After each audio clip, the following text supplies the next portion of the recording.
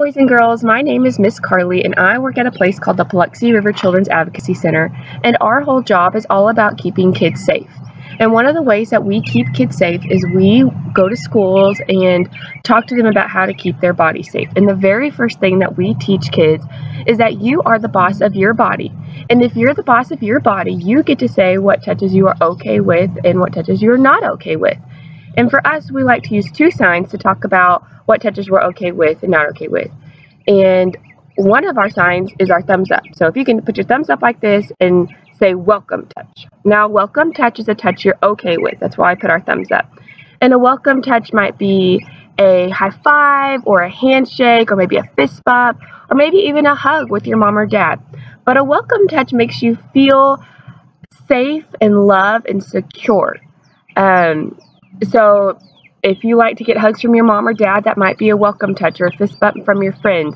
Those are touches that you feel okay with. Now, the other type of touch is an unwelcome touch. So put your thumbs down like this and say unwelcome touch. Unwelcome means it's not okay with you. This might be a hit, a kick, or a punch, or even it could be if somebody were to touch you in your private areas, which would be where your swimsuit touches. And unwelcome touches are touches that make you feel sad, scared, or confused. So if somebody were to hit you, you might feel scared or hurt. Or if somebody were to touch you in your private areas where your swimsuit touches, that would probably make you feel really confused and scared. So unwelcome touches are touches you're not okay with. Now, if you were to receive an unwelcome touch, maybe that's a hit, a kick, or somebody touching you in your private areas, there are three really important things you would do. First, you would say no. You would tell that person this is not okay with you and this is an unwelcome touch.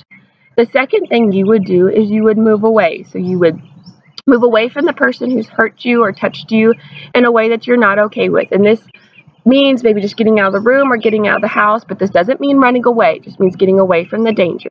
And the third really important thing is to go tell a trusted adult. And a trusted adult is somebody who would keep you safe. A trusted adult is not the person who is hurting you, but somebody who would come in and help you and make sure that this doesn't happen again to you. But also a really important thing to know is if somebody were to give you an unwelcome touch, especially if it's a touch on your private areas, do not feel shame for that happening to you. That is not your fault if somebody touches you in that area. It is somebody making a poor choice. But remember, tell an adult if this happens to you. And there is no shame. And also remember that you are the boss of your body and you get to decide what touches are welcome and what touches are not welcome.